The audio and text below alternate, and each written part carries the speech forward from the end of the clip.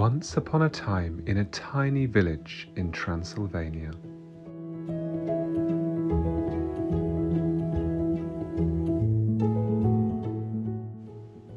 There lived a girl who lived deep in the forest with her grandma. Her name was Angelika. Angelika was really afraid of wolves and bears. Grandma had 3 dogs to keep watch of her. They would often roam about the meadows.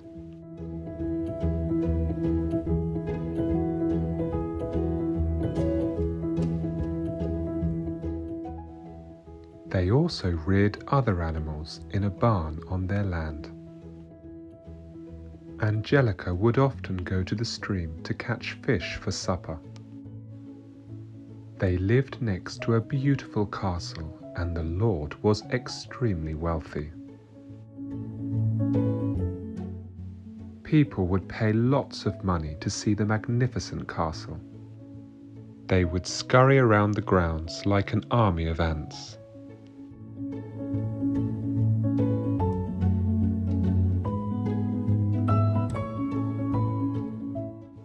The master bedroom was particularly grand.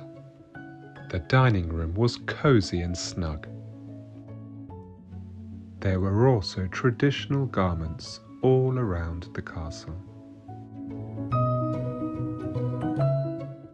The view from above was absolutely stunning. However, one still summer's day, Angelika received some sad news. Her beloved grandmother had passed away. After the funeral, she was heartbroken as she had nobody there to care for her anymore. Angelika would climb up the stone steps and visit her grandmother's grave every day, until she had to be moved to the city to be looked after by another family. It was nerve-wracking for Angelika to leave her home behind and start a new life, but she was met with no other choice. She had to face the music and start a new chapter elsewhere. The Transylvanian countryside was her home, and she was going to miss it greatly. She settled down in the quaint town of Brasov. Her new family lived in an enormous house. They would drive her to school every day. They would spend weekends together having a slap-up lunch on the main square.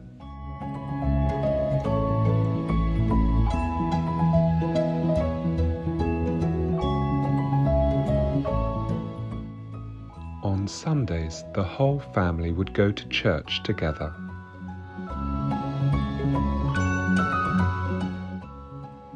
They also went cycling. She also paid visits to her local library to read. She was particularly keen on history and art. When Angelika had become fully fledged, she became more independent. Drank beers, ate juicy ribs. She went out on the razzle. She adored traveling.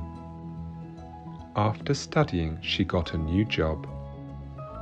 She became a successful tennis coach and was well known in the town.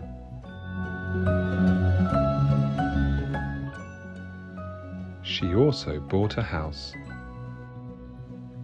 It was within walking distance from the Transylvanian town.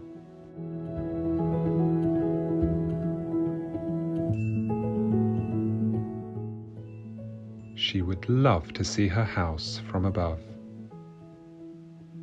Even though her house was not the biggest in the town, every person's home is their castle. Even though Angelika never found her true love,